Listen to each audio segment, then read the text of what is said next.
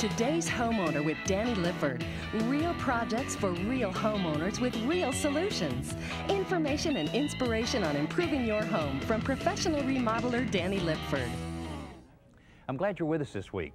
You know, a big part of any home renovation or remodel is selecting the right floor covering. In fact, you can just change the floor covering in a room and it'll completely change the look of that room and the way it functions. The problem is, how do you know what's the right floor covering for your project? Well, this week we'll talk with a number of flooring experts about a few of the things you need to consider when you're selecting your flooring, and we'll look at a large assortment of different floor coverings that are available for your home, including a few you've probably never seen. It is a big decision, but before the end of this half hour, we'll give you all the information you need to know to make the right decision. So stay with us.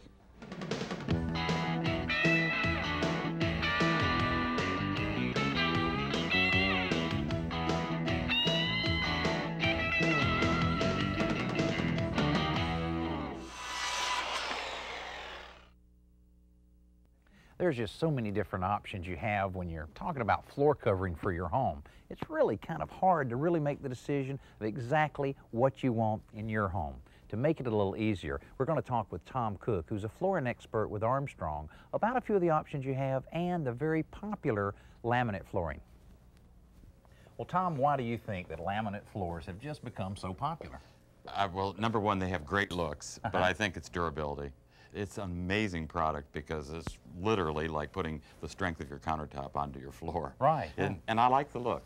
It's very flat and tight. It's just very organized, very clean. Makes a great floor. I'm a big fan of it. I know a lot of manufacturers intended on it being a do-it-yourself type of flooring, but I'm sure you've seen some of the cases where it didn't quite work out that way. No, it was very complicated and very messy. Lots of gluing and clamping, and that's all been fixed. And lots of manufacturers today have actually come up with some new, this happens to be one of our products. It's called Armalock, and it's wonderful because you'll notice the little tongue and groove. Yeah, it's a lot different than a traditional tongue and groove. And you just put it down, snap it in place. Even I can do it. It's very simple. What about the glue in a situation like this? You can do spot gluing. I see. If it was in a wet situation, like in a bathroom or in front of a dishwasher, you could just do a little area. But you don't have to do, it's just so clean and so that makes it a lot easier. It's a dream. It now, really is. I think a lot of homeowners relate laminate floors to a wood grain look or simulated wood, but really it goes a lot further than that. It does. It's really expanded. They can do wonderful ceramic looks, the looks of stones and marbles. It's a very wide range. Now, you've been in the flooring business a long time. You've seen a lot of trends come and go. What are some trends that are out there now that you think maybe will stay around a little while? Well, definitely the naturals look. It's such a big look. Everybody seems to have a bond with the looks of nature, and the artists and designers are able to do wonderful interpretations today. It's just growing and getting more sophisticated and better all the time. And so a lot of the stones and a lot of the marbles and granite looks, that type of thing. Absolutely. We'll see them in a whole variety. And of course, those products exist in their real form, and they're available to people, but there are lots of options today. You can go and find another product, like vinyl, for example. Well, you actually have to touch it to see that it's not the real thing. I think that's a good point, actually. I think the designers and artists have worked so hard, and there's new embossing techniques, mechanical and chemical embossing, so you get that really deep feel of realism. And of course, the finishes are more matte now. It's a great look. Yeah, it really is. I know that it really does look like the stone look that so many people are really finding that they like in their homes. Absolutely. But there's a lot more styles than this, though. Oh, yeah. We alone have over 250. So you can imagine throughout the industry, there's a lot of choices. And a lot of simulation of ceramic tile, brick. Absolutely. You name it, and I think we have it. We have ceramic, and you mentioned brick, and we have wonderful stones, marbles, slate, fieldstone.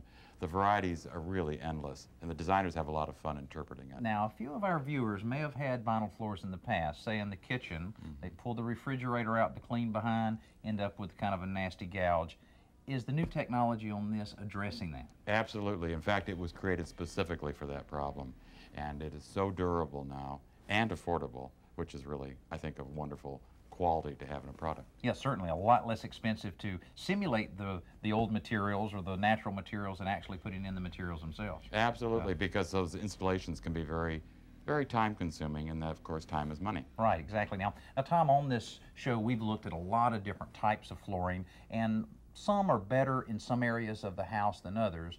What does a homeowner do in terms of some of the considerations in exactly what type of flooring they need for the remodeling project or the whole home? No, I always try to tell people to go for suitability.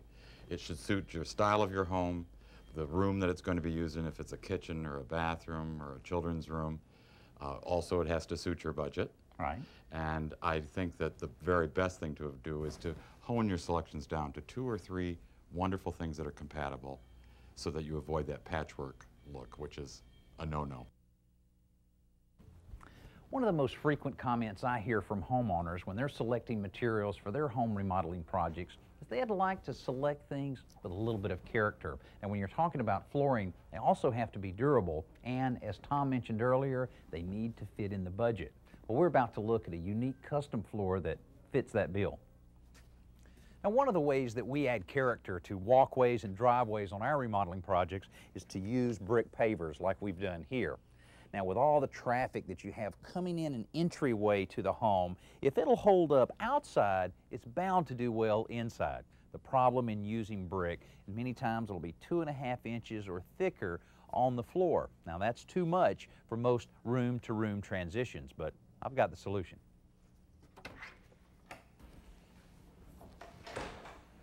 Now, this floor is a solid brick floor that's only 1/2 inch thick, and all of it made from recycled bricks. Now, one of the guys who's been instrumental in kind of pioneering this whole idea is my friend Paul Emmons.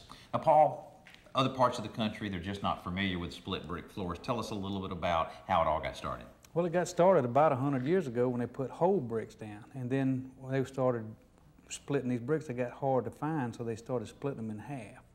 And then that came a problem remodeling because of the doorways and stuff. It'd be too tall. So we started splitting them 1/2 inch thick, and you install them that way.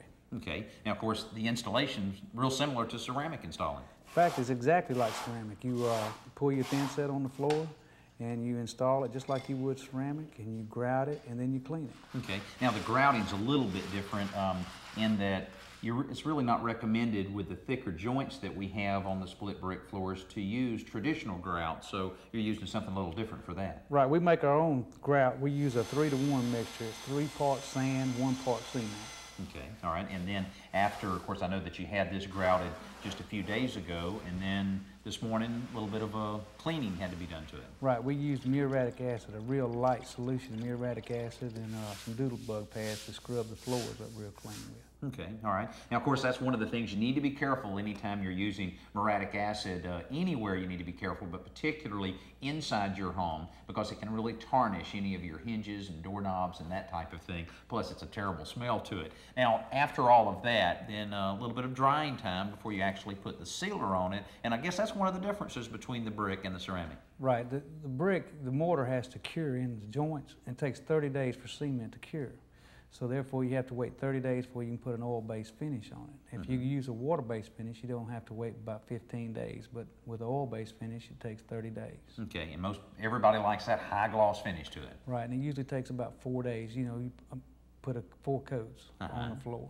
Okay, all right. Well, I know one of the things that homeowners like is the variety of color in it, because you can have, you know, a few of the black ones in here, and then you can have more of the buff, kind of pink-colored, and then, of course, you have some complaints from some people thinking that you've splattered paint all over it. That's part of the character of it. Right, that's the oyster shells. They used anything they could find to throw in the mix when they were making these bricks, and they used it for fill, and it was just anything they could find, rocks, oyster shells, just anything.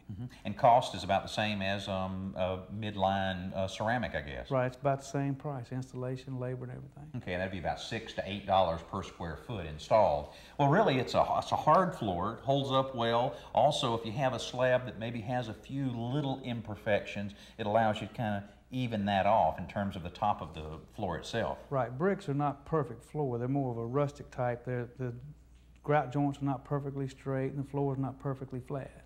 Okay, all right. Well, it certainly looks good, and I look forward to seeing this one after it's all nice and glossy. Now, we've looked at a lot of different types of floor covering for almost any area of the home, but one of the most popular types around today, ceramics.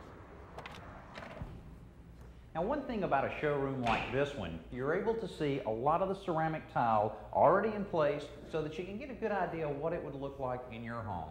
Now, the person that's responsible for all of these great designs, Amy Collier. Now, Amy, when homeowners come into your showroom and they're trying to put a little bit of their personality in their home through the ceramic tile installation, how do you get that process started? We start by talking about what they're looking for, what they like, what they've seen. We talk about their budget, some of the other details that they're using. We love to have floor plans because that tells us the scope of the project, and then also time frames and things like that. We then move to ideas.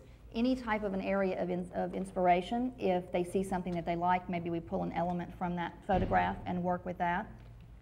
We then move to actual materials, whether it be for the floor or for the walls, and then we talk about designs, do concepts, and put them down on paper. Yeah, I love the drawings. It really kind of allows the homeowners to visualize exactly what the end result will be, and I would guess this ends up out on the job to help out the installers. Absolutely. This becomes the client's copy, the showroom copy, and the installation copy so that we can all communicate about that job. Yeah, that's real important. Now, I guess you're considering a few of these designs on this project. We are. In several different rooms. We're looking at a couple of different options. This actually is one that we have here in the showroom. Now, Amy, this is real nice. I can see that in a bathroom, kitchen, even a foyer area. Absolutely. This is great for lots of different applications. And as you can see here, it's great for the client to be able to see the way this all comes together, but it is always great to see how it all looks all put together with all of the elements building to create a space. And I guess the same approach you use on a design like this, you use the same on designing different floors. Here I see a little glazed and a little matte finish all mixed together. That's right. We've used multiple materials, both with the glossy ceramic and then we've used a matte finish porcelain, using basic materials to create kind of a different pattern. Okay, all right, this one over here really seems like that would take some time with all the individual pieces you have in that pattern. This is a custom design, so this was hand created both with slate and with biblical stone in the mosaics. However, because even though this was a little more detailed to install, we have lots of other options as well. Boy, this seems like this one would take a long time too with all the little pieces, even what, glass in there, huh? This particular one, we've cut a couple of corners. Part of the border comes already mounted together. It's got a plastic sheeting on the front. All of the pieces with their thickness variations are mounted so that when they're placed into the mud bed or the thin set, they're all level. After everything is dry, prior to grouting, the adhesive is removed and then all cleaned up and grouted. Well, it sure seems like that would save a lot of time. Now, how else can you use this kind of approach in other designs that are popular? We have lots of things that are coming back now. Mosaics are very big, both in basket weaves, which is very classical, using some very classical colors. We have a new interpretation on the basket weave called a wicker pattern that's just kind of a little different and very beautiful when it's all installed.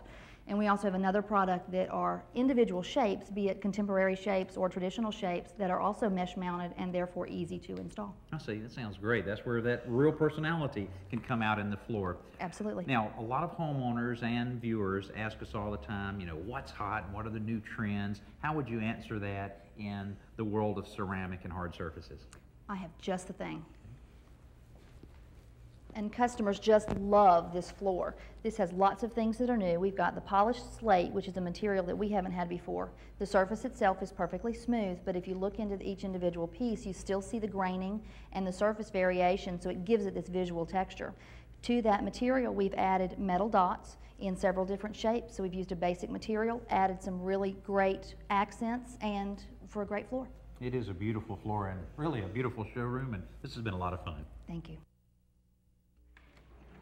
Well, I hope we've been able to provide you some great information that you can use the next time you're trying to select that perfect flooring for your home. You can tell there's a lot out there to choose from, so take your time, do your homework, and talk to a few friends and neighbors about what they would recommend. It's a big choice, so shop smart. Until next time, I'm Danny Lipford.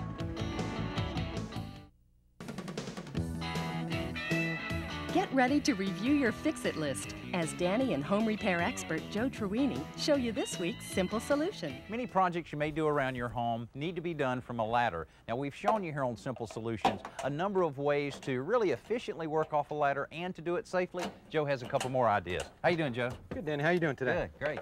We're just working on this gutter here, but I wanted to show you a couple more simple solutions regarding working from a ladder. Okay. Make it a lot easier to work.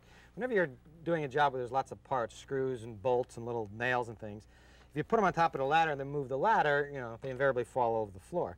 So this tip requires you to just get a small metal can. This happens to be a tuna fish can, not aluminum, it has to be metal.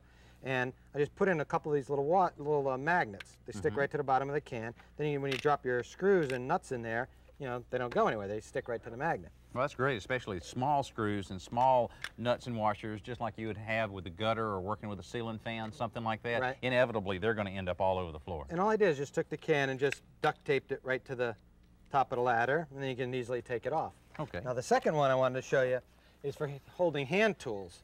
And all I did is I just took a plastic cup, you know, there's lots of these all around, and I just ran a screw through the cup and into the side of the ladder. Now most ladders have holes in the top, but for larger items, you know, they just can't fit in, and it's easier just to drop them right into the cup. Now I noticed you didn't tighten the cup. Is there a reason for that? Yeah, well, the nice thing about not tightening it is when you move the ladder and you pull it out of plumb, you know, the cup will swivel and the tools won't come spilling out. And I guess you could put several of these around on each side of the ladder if you wanted to. Absolutely.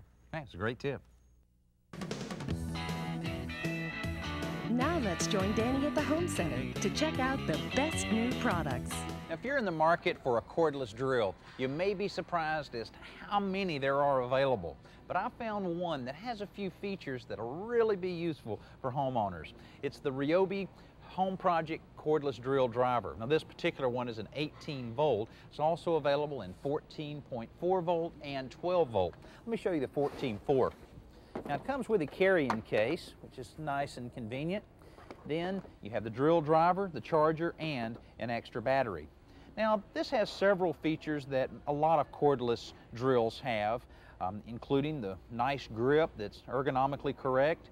You have the keyless chuck that's real popular, and you have the clutch setting. This particular one has 24 different clutch settings, but here's where it's a little different. Now, it has a level, but actually it has two levels, one on the back and one on the top.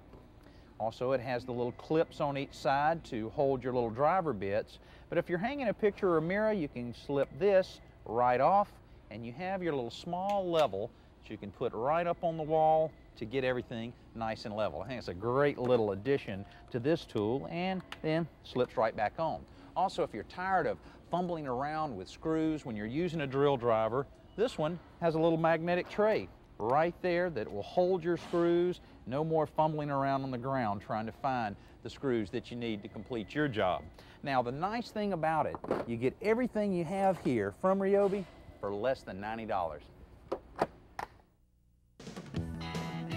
Now let's go outside for Around the Yard with Danny and lawn and garden expert Barbara Katz.